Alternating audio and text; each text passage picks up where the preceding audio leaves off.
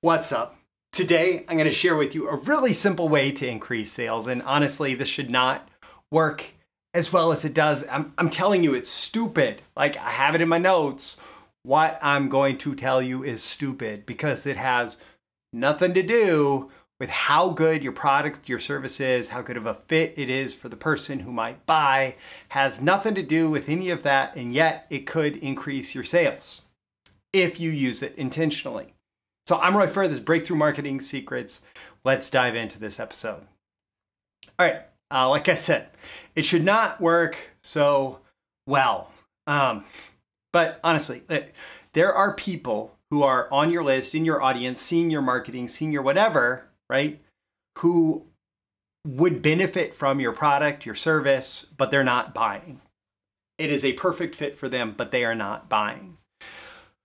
What gives? And maybe you could make the product better. You can make the service better. You can make bigger promises. You can make all of that.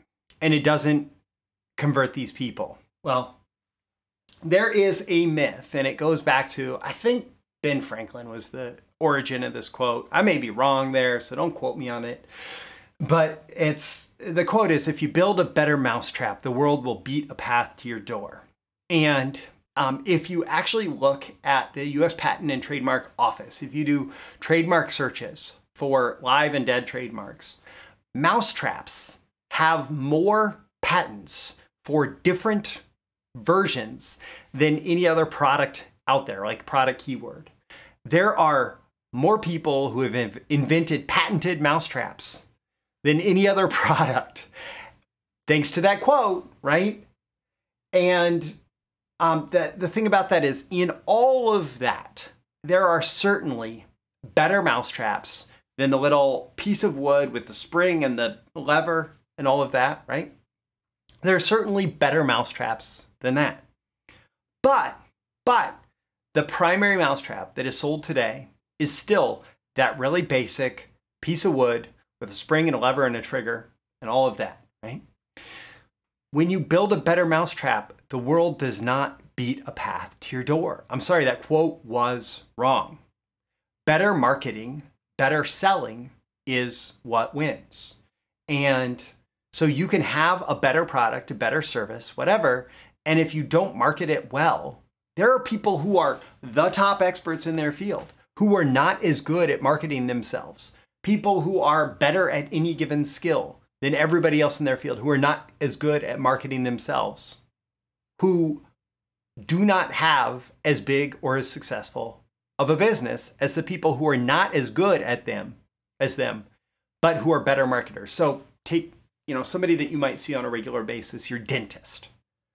Your dentist, odds are you are not doing business with the best dental practitioner in your town, the person who does the best job as a dentist. You are doing business with somebody who marketed in a way that resonated with you. Their marketing aligned with whatever was going to make you convert at the time. And the better marketer is the one that won. Now, maybe the marketing wasn't you, maybe it was somebody else and you got a referral, right? And maybe referral marketing is part of their strategy. But in general, it's better marketing that's bringing people back in. It's getting people to come in the first place. It's getting people to refer others, right? It's better marketing that wins. Now, even better scenario, right, is that both, right? I want you to have the best possible product in your category, the best possible service in your category, the best offer in your category, and the best marketing, right? But the reality is you're going to sell more through better marketing than through a better offer. But I will say it doesn't have to be better copy. It doesn't have to be better copy, which is going to be part of what we talk about today. Like I said, what I'm going to tell you is stupid. It shouldn't matter. It should not increase sales at all. It doesn't reflect the quality of the customer experience, the results that they're going to get. It doesn't reflect anything besides maybe they're more likely to get a result if they buy, right? So if you're selling something and it is going to improve someone's life and they are not buying, but you can get them to buy, they're going to get a better result because they took action, which is where ethical selling happens, right? You're selling something that is of legitimate value to the person who is buying it, however they define that value, right? But you're selling something that they value, and you sell it in a way where they buy instead of not buy. Well, then you actually ethically served them with your marketing, with your selling, by getting them to take an action that they would not have otherwise taken, right? But again, this particular way to increase sales does not reflect the quality of customer experience, but hey, it works. It works. And it's not manipulative. We're not going to do some crazy mind tricks on somebody. It's not. I'm even going to share an example with you in just a second from the YMCA. From the YMCA doing this. Okay. And by the way, I'm also going to share some examples like Dan Kennedy, like an extension of this lesson that I learned from Dan Kennedy, and an experience that I had around this lesson with Clayton Makepeace. And so you're going to want to stick through to the end of this episode. Here's the simple way to increase sales. Create a calendar-based marketing campaign. Create a calendar-based sales campaign. Have a deadline or deadlines with increasing urgency as you approach the deadline. Oh my God, breakthrough marketing secret. Yeah, because it works. Like, it creates marketing breakthroughs versus not having it in place in the first place, right? So if you have a sales message or a campaign that's just like, hey, this is a great product, you should buy it. Here's all the benefits. Here's all the ways that it's going to enhance your life. Here's the improvements that it is going to give you in terms of your relationships, your health, your wealth, whatever it is, right? Here's everything that you're going to get out of this. Here's the miraculous way it's going to transform your life, the results that you're going to experience, the transformational nature of the product. But you have between now and whenever either one of us dies to actually like avail yourself of this and get the benefit from it. And if you don't reply before we die, then okay, whatever, right? That person, they're far less likely to reply. They're far less likely to reply. But if you say all of those great things about the product and you say, if you want it, you have to get it this week by Friday. Well, what's going to happen is there's going to be a few people who are like, why would I wait till Friday? I'm going to get it today. And there's going to be a bunch of people who say, okay, that's interesting. And then you're going to remind them again, on Wednesday. And they're going to say, ooh, that is interesting. I think I might want that. You're going to remind them again on Thursday, and they're going to say, oh, yeah, I think I do want that. And then you're going to remind them again on Friday, and they say, I'm going to get that today. And then you're going to remind them again because they haven't gotten it yet. And you're going to, and they say, oh, yeah, I got to get that today. And then you're going to say, dang it, it's your last chance. You got to grab this or you're out of luck. And they're going to say, okay, here's my money. Take my money. They wanted it in the first place. This is what got them to take action. And this works for basically anything if you find a way to make it work. So one of the great things about selling, for example, seminars and workshops and things that are delivered live is you get to say, this is coming up on this date, and it's automatically built in, right? Or if you're doing a webinar, all of it is relative to the webinar date, right? Like, we're doing this webinar, it's going to happen on this date. You got to come, right? And then after the webinar, hopefully you're going to say, you got to reply in the next week, right? But you can build this kind of thing into whatever you want. I do product of the month campaigns through Breakthrough Marketing Secrets, where if you're on my email list, you certainly get notifications about these. I say, here's this valuable thing. And it starts off like, you're going to find this valuable. Here's why you're going to find it valuable. Here's the benefit that you're going to get from it. Here's the impact it's going to have on your life. Like, all those good things, right? And then as we get closer and closer to the deadline, I actually talk more about the deadline, right? All the way down to, I have countdown timers that I can embed in emails. When we're getting close to the deadline, I say, this is how much time you have until this goes away, right? And you may not love that level of like marketing gimmick, but it's there because it works. People use it because it works, right? And so much of whether or not that's perceived as a gimmick is how you contextualize it, right? So it's not, can this work for me? It's how can I make this work for me? So a little Dan Kennedy trick that I actually just recommended. I was doing a half-day consultation. I did a marketing audit. I was going through the design of this entire marketing program, and I don't want to go into detail about their offer besides the fact that they actually have built-in dates, right? And they already had a built-in early bird pricing and a built-in regular price, and it was for something that was delivered live, right? And I picked this up from Dan Kennedy from Marketing the Seminar Business, and there's this natural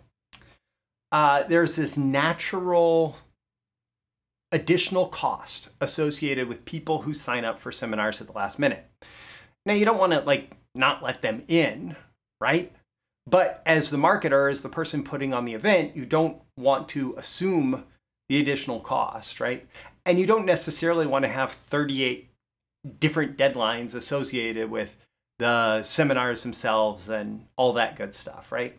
So this business has this early bird pricing and regular pricing. And I said, you know what else you could do? You could add a late registration fee, right?